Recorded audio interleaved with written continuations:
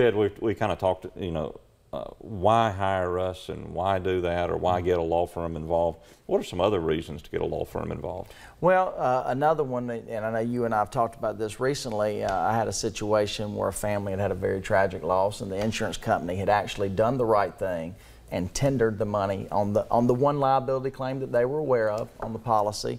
And fortunately, that family was smart enough to still reach out to us and see what we could do to help them out. And this was a situation, it was an auto accident.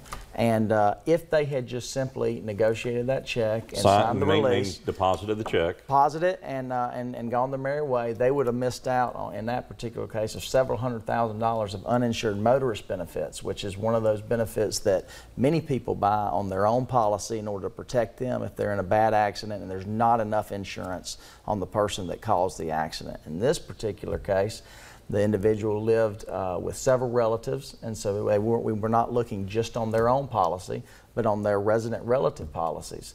So this is another example of getting the information so that you can make an educated decision on how to handle a tragic loss for your family. But there was several other avenues of recovery. So even when the insurance company, the one that you're dealing with directly, is doing the right thing, it's still important to reach out to us and make sure that you are not leaving any benefits that either you or someone that you love is paid for your benefit in just such a time. So you want to make sure you know everything that's available. You know, the insurance companies pull a little trick though. Oh, that lawyer's going to take a third of your money or 40% of your money.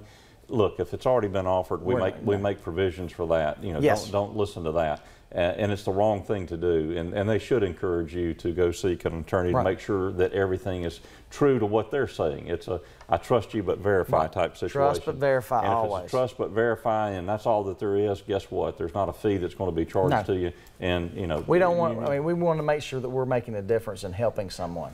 And that's the point of Perry & Young. Yeah. Now, some law firms are different. You know, that you go to them. But the point of Perry & Young is we want to make a positive difference. And if we can't make that positive difference, then make us cookies, shake our hands, hug our necks, let us know that we've done good by you and your family.